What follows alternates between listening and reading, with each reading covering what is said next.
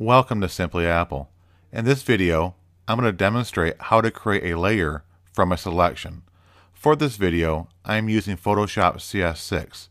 However, the technique I'm about to demonstrate will work for older versions of Photoshop as well.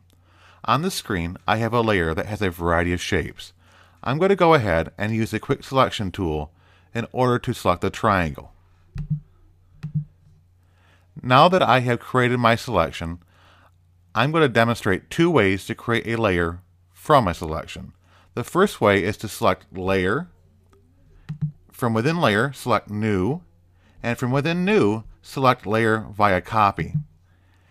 And when you do this, you'll notice in the Layer panel that you have the background layer as well as a new layer right above it. If I turn off the visibility for the background layer, you'll notice that the triangle is now all by itself on its own layer.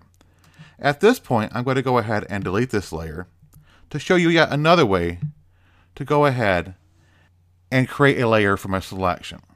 Once again, I have my background layer selected, and once again, I'm going to use the quick selection tool to select that triangle. Now, this second way I'm about to demonstrate is the way that I commonly use, and that is a keyboard shortcut. On a Mac, it's Command J. On a PC, it is Control J. And when I go ahead and press that keyboard shortcut, you will notice that once again in the Layers panel, I have a new layer on top of my background layer, and if I hide the visibility of the background layer, you'll notice that the triangle is now on its own layer by itself.